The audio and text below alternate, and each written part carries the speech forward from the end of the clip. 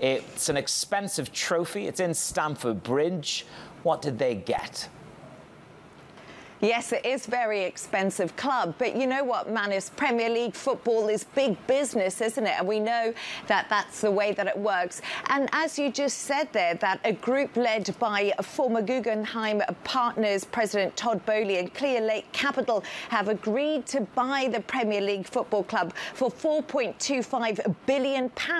Now, the club is set to be the 10th Premier League club to be bought by a US-backed partners and investors.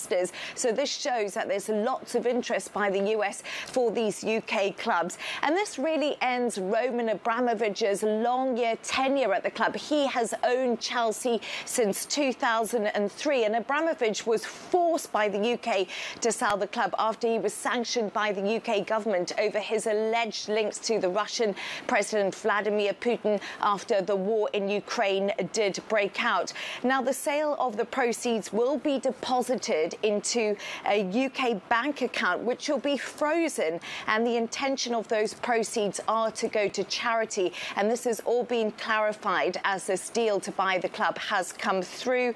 And in a Chelsea statement that the football club released, it said the government approval will be required for the proceeds to be transferred from the frozen bank account. So now we know more about the deal going through. And if you're watching the match on Saturday when Chelsea were playing Wolves, you would have seen Todd Boehly in the stands.